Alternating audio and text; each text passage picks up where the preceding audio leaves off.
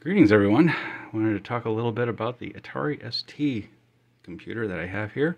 This is an Atari ST 1040 STFM, or sorry, STF. Sorry, not the STFM. STFM has the RF modulator. This one does not, unfortunately, as you can tell by the lovely little tag over here.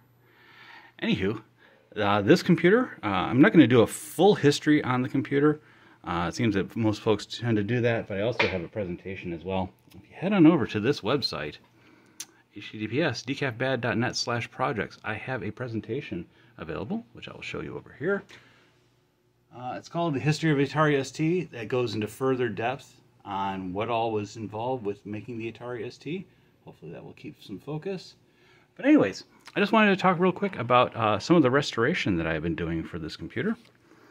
First thing that I've been doing is I replaced the floppy drive on this because unfortunately the floppy drive that came with it was a little bit wonky, to use a technical term. So the first thing that I did with this is get the GoTech drive, which I got from Retro Paradise. And as you can see here, it's got the little thing that says it's booting. It's using a program called Flash Floppy File Selector. So these are all the floppies that are on this particular thing. And I'll head on over to here. You can use keyboard controls, which is nice, as opposed to most of these things where you don't necessarily have keyboard controls and you have to deal with the wonderfulness of the computer itself, or the little buttons that are on there. So I'm going to select a blank floppy drive image for the time being, and I will then reboot the machine. In fact, I can probably just do this. The wonders of live. Isn't it great? Hit F7 on the keyboard, F7 like that, saving and rebooting. So you'll notice the floppy light is lighting, and there we go. Because this is an STF, I do not have the color version of the cable, which you can get. I picked up this particular one as well, which is the color version, and that is from folks over at HerculesWorkshop.com. They have the monochrome version for the STF and the color version, which has all the wonderful little pins and whatnot on there, for the STFM. So if you have an STFM, head on over to these folks and give them your custom.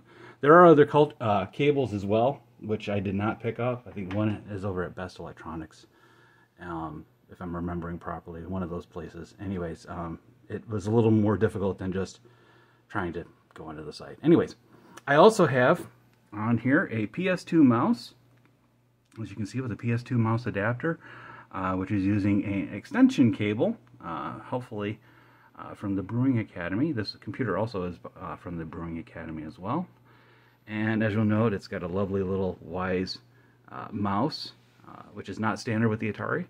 But yeah, this is your pretty basic standard Atari. At the moment, it's got the 1985 BIOS on here. Funnily enough, the original versions of the Atari 520 ST, which is the 512 megabyte version of this machine, as opposed to the 1 megabyte version of this particular machine, had their BIOS in disk format, so that you had to actually go on and it had a little bootloader on there, and you had to provide it its BIOS, because unfortunately the machine was not quite ready when it was ready to be released. Anywho, let me head back on over here, and I'm going to show you another fun little thing as soon as the focus happens. Let me pop back on over here, and I will hopefully not occlude what it is that I am doing here, but I'm going to try and get to... Why am I occluding this? Anyways, and on over here, I think it's the first one on here. Auto boot. There we go. Back on over to auto boot, do a restart. I want to show you is one of the cool things about the Atari ST, and that cool thing is a program called EmuTOS. And if you're not familiar with EmuTOS, it is a clean room re-implementation of the Atari TOS, which is the operating system or terminal operating system, depending on your preference. And what's fascinating about this is that it was basically the gem sources were GPL'd. So if you head on over to their website, which is emutos.sourceforge.io, I believe, or emutos.sourceforge.net will probably also get you there as well. You have a GPL version of TOS on here. You have your desktop information, which of course I am unable to click on. There we go. So here we have it, emutos version 1.1.1, which is very cool.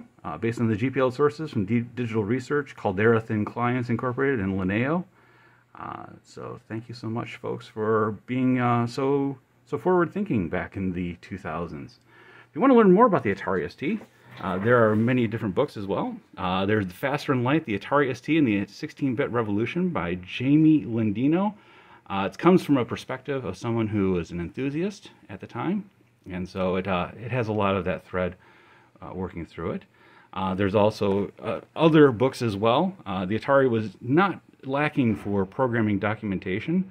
Funnily enough, this is from Abacus, which was based out of Grand Rapids, Michigan, which I wish I would have known at the time, because unfortunately I did not have an Atari ST back in the day, and I think it might have been helpful as well.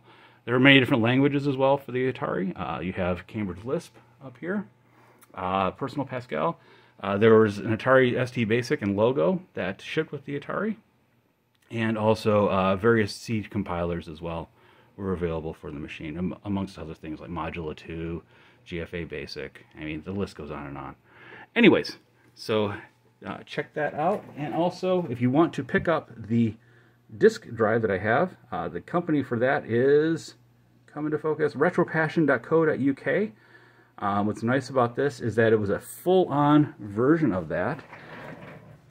Basically, if you head over to the site, it's a whole bracket system, so it's printed and ready to go. So all you need to do is just drop it in there. You don't even have to flip cables, which is nice, not having to flip cables. And it works a treat, and as I can no doubt demonstrate to you. And of course, no demonstration of the Atari ST is complete without a little bit of gaming. And I do have one game that I legally own that I'm going to grab here real quick. Ogre. Yeah, there we go. It's a legal copy of Ogre. It even comes with the little badge as well, and the little dots that say, you know, if it turns red, oh dear. Okay. Well, if it turns red, apparently it's radiation. Bad thing. So don't do that. But yeah, it's got a little badge and all that other kind of stuff in there. Little disc in there. Hello, disky. Fortunately, again, I don't have to worry about the disc because this is emulated on here. There's an image for it. Let me double-click, low focus, focusing again. Ogre. I don't have it set up for sound quite yet, and because this is monochrome, the number of games that I can run on this thing is extremely limited, unfortunately. But this is one of those ones that does work on the machine. So yes, imagine wonderful sound coming out of this as well. And there you go. You have your little Ogre and whatnot, and I can spend the whole time setting this up. But the fun part about all of this stuff, and the part that I would like to leave you with, is that you can run all this stuff on your own machine at home. And how you would do that is via an emulator. And one of the emulators that you can use is called Atari. And Atari is, this one is running emutos as well. So if I go ahead and run over here, we got emutos 1.1.1. And emutos will allow you to run all the various programs as well. It also has hard drive support. So, hey, focus there. Dang you, focus. Let's bring this up and let's see if it focuses better. There we go. So yeah, it's focusing a little bit better, and of course you can see that I've been all over the internet looking for stuff for the various Atari machines and such. But yeah, this is an incredibly cool system, and I hope you check it out.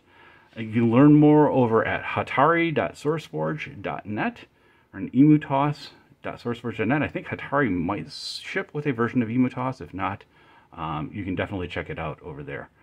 And so thank you so much. Hope you have a great rest of your 68,000 celebration, and I'll talk to you later. Thanks. Bye-bye.